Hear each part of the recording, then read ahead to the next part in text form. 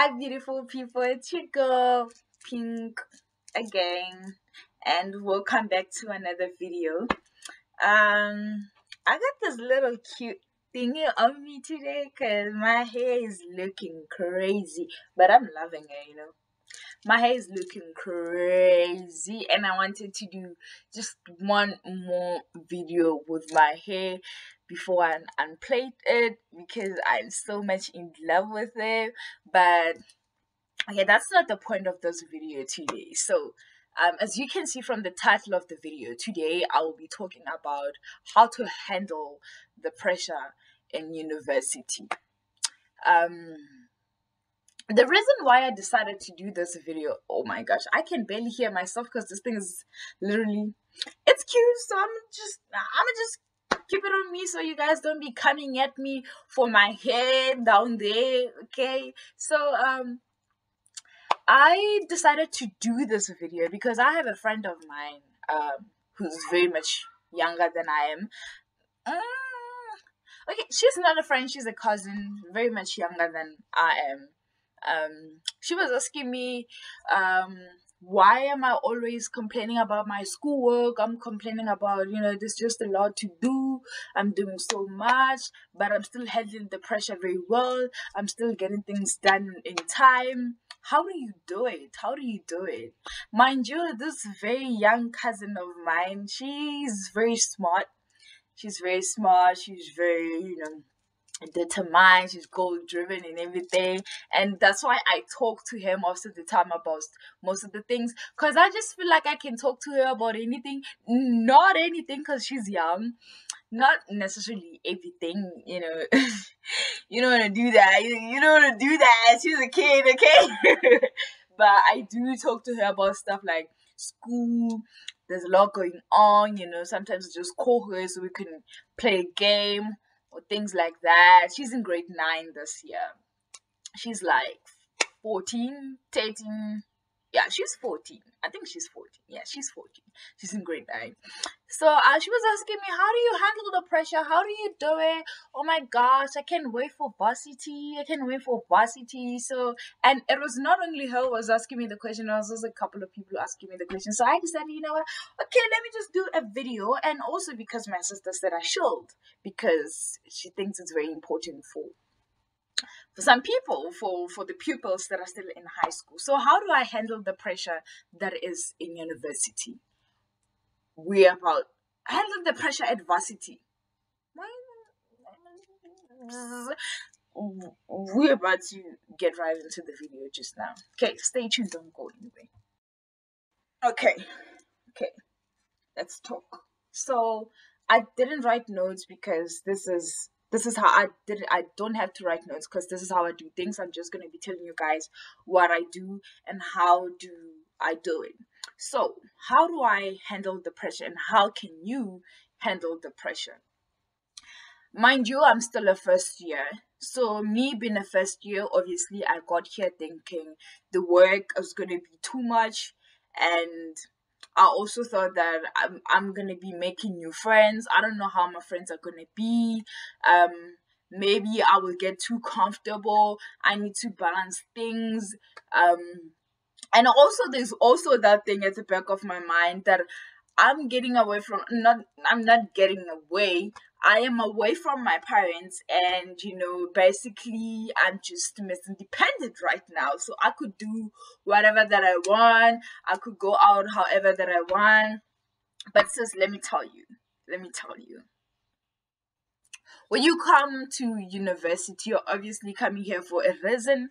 You're obviously not coming here to have fun, that kind of fun, but you are here because you want to get a degree, you want to get your honors, you want to become a doctor, you want to become a lawyer, you want to become whatever that you want to do, because being here at university is only a short time based thing where, okay, I'm gonna put it like this: you're probably doing your degree for like 4 years, 5 years, for 6 years, and that time based period, and that period of you doing your degree is nothing compared to the lifetime that you will be living out of school, where you'll have to be independent, where you'll have to be buying groceries every day for the rest of your life, supporting people. There will be people who are dependent on you, because now you are dependent on other people, which is why they went to school, so that they can be able to support you.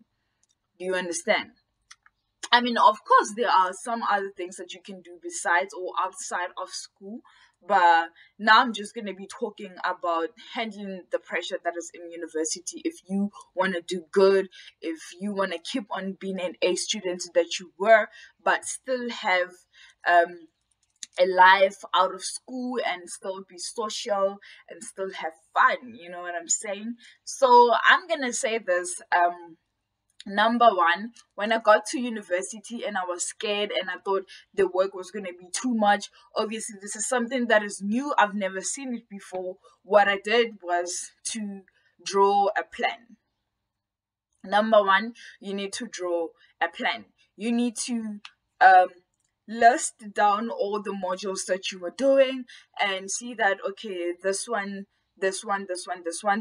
I attend classes, and this is when I have time for myself. This is when I have time to study. You need to have a plan of how you will be approaching all the modules that you're doing and give enough time to each of them that is fair. You understand? So you need to have a plan, because if you don't have a plan, everything that you do will be a thing of, okay, I have an assignment that is due, or oh, there's a test coming up, so like I need to study. Your things are not organized. You're just running around like a headless chicken. You don't know what you're doing. You are never ready for things because you don't have a plan. Which brings me to my second one, which is be organized. You need to be as organized as you can be.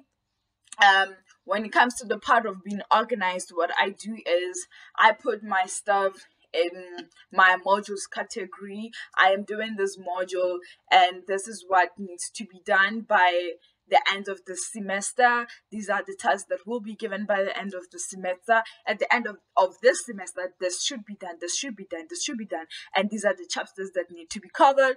And with the time that I have, and first semester I have like 6 months or so how will I be dividing all these chapters in between that time, so that I can be ready for my exam? Okay, you have 24 hours in a day. That is a lot, sis. That is a lot. Listen to me when I tell you that it is a lot. You will have plenty of time to sleep. I have plenty of time to sleep, and I have plenty of time to study, and I have plenty of time to hang out in that very same 24 hours that you have, that you think it's only 5 hours, and then boom boom, the day has ended. Okay, so that is number two. You need to be organized. You need to know when do I do this, when do I not do this? And which brings me to number three now, is to have discipline.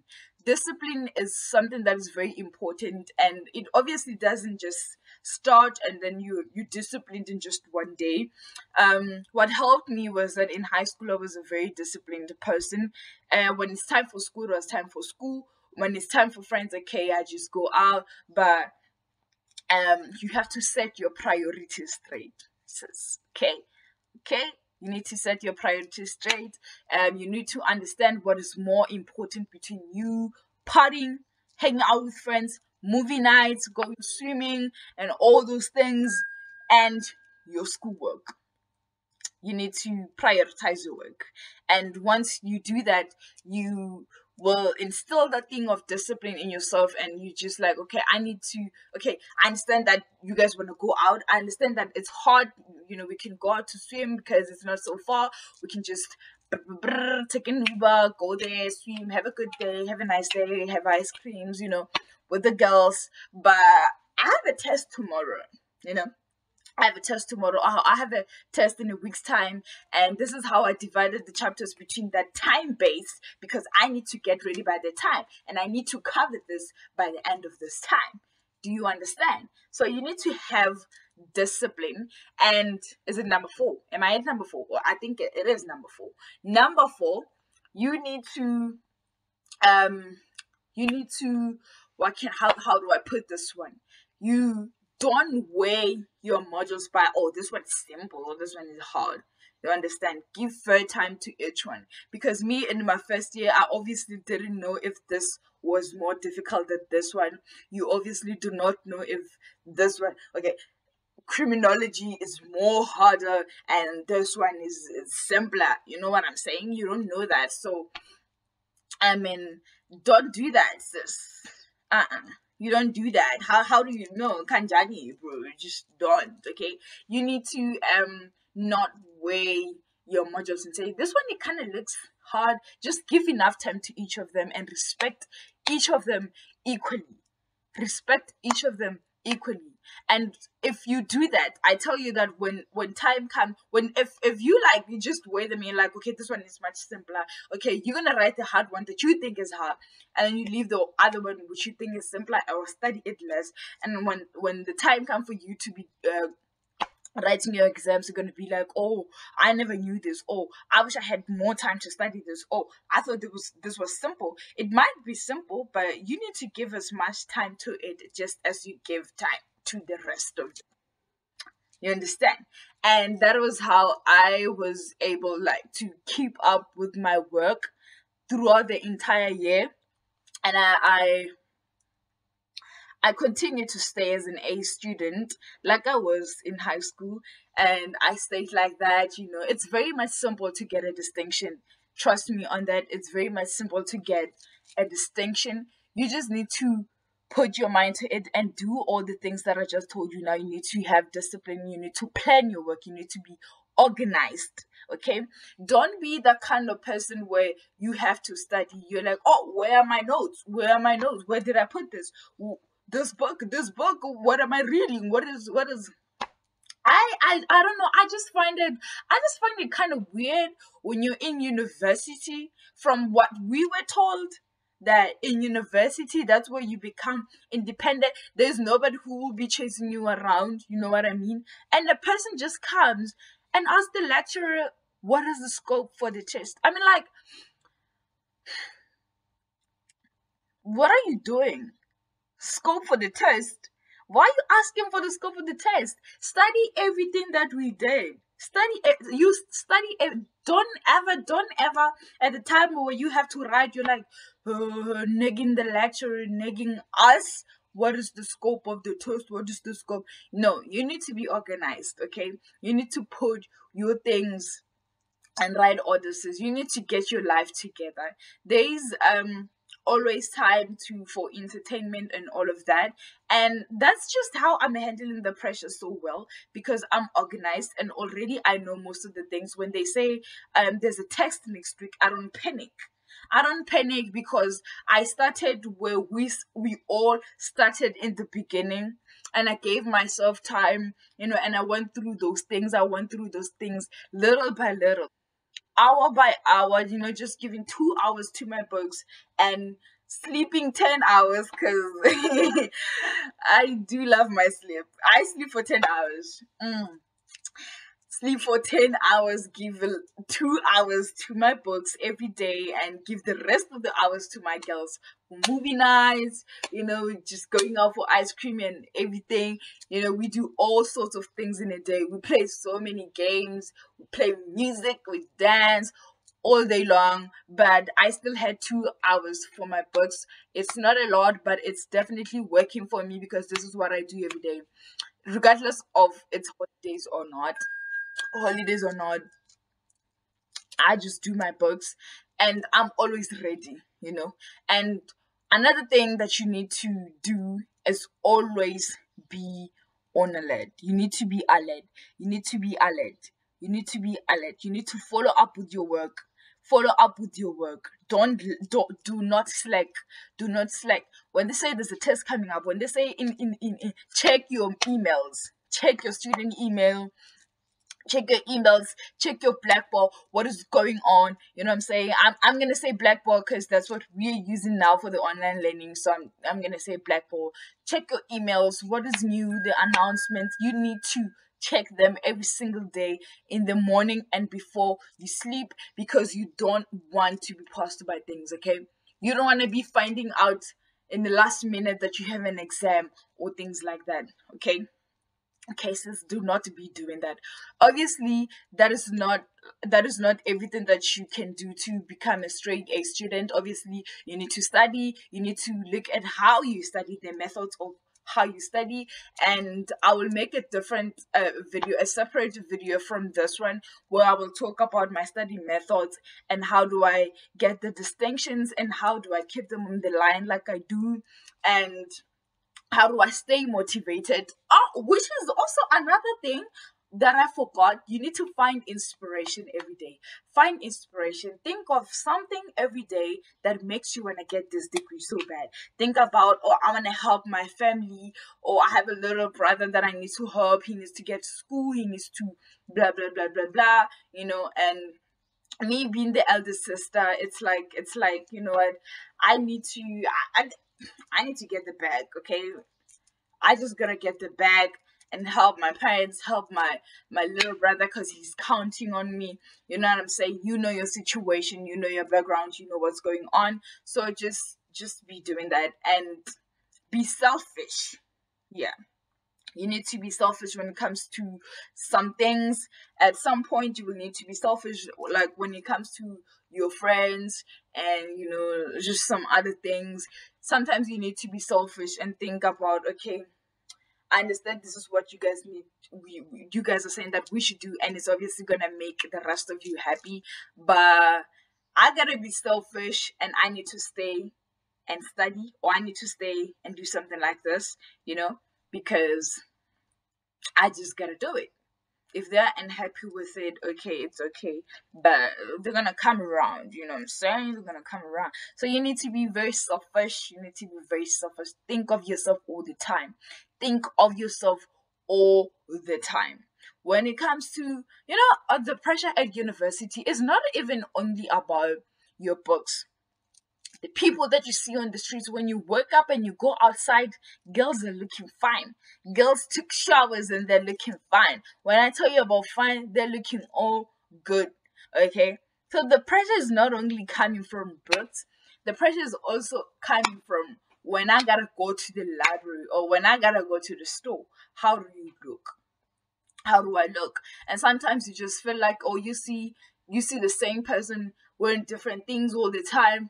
You feel like, oh, I'm always wearing the same thing. That's also pretty kind of hard. But I'm also gonna do a separate video on that, because there was a point where I had to deal with something like that, and I had to battle with my thoughts over clothes, my hair, my nails, which are looking like this now, because I don't care anymore. I was able to conquer my fears, and I was able to